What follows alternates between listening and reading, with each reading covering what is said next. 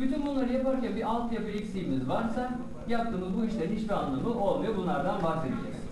Şimdi dönelim istek konusuna. Şimdi istek ve odaklanma ile ilgili şundan bahsediyorum.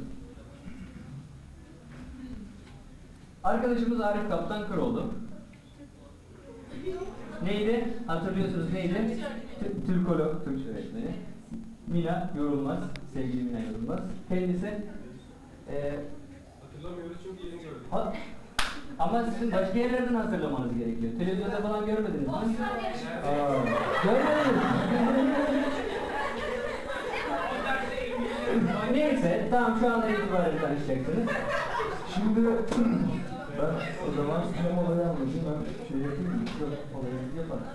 Tamam. Şimdi Arif arkadaşımız herhangi bir konuda isteği olmayan, sabah ne yediğini unutmuş, akşam ne yiyeceğini unutan, vapura bindi ama vapurda Alsancak'ta mı inecek yoksa pasaportta mı inecek onu unutan bir insan. Ama herhangi bir olayda istekli olduğu zaman ve odaklandığı zaman hatırlama kapasitesine bakalım.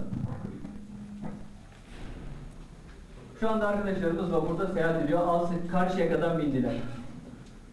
Oh. İçim çok sıkıldı. İçimden konuşuyorum. Balon var yukarıda bu arada.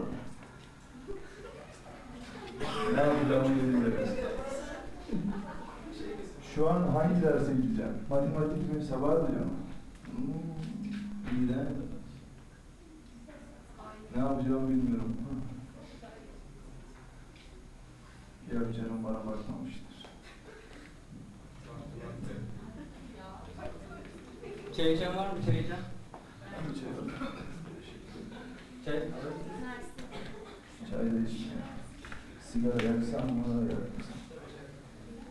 Antipatisini mi kazanır? Vallahi bakıyor.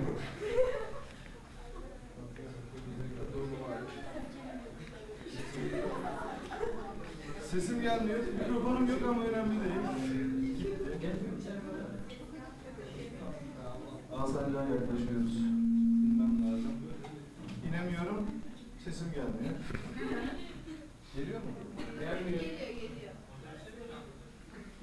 Acaba Alsancak'ta mı inecek acaba? Acaba nerede inecek? Benim balonlarım vardı. Siz onları dinlemeniz lazım yani.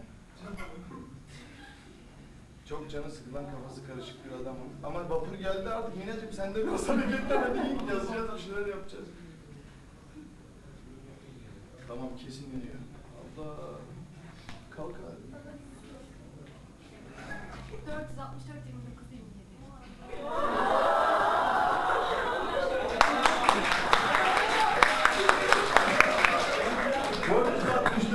29 27.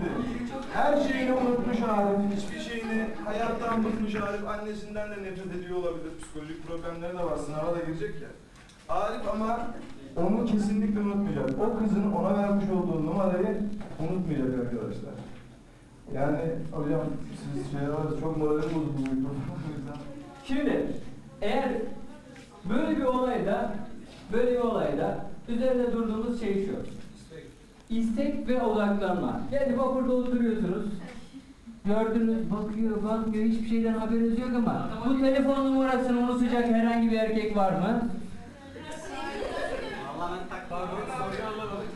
Evet, şimdi eğer siz odaklanmanızı herhangi bir olay üzerinde yoğunlaştırdıysanız, gerçekten o konuda istekliyseniz bu olayda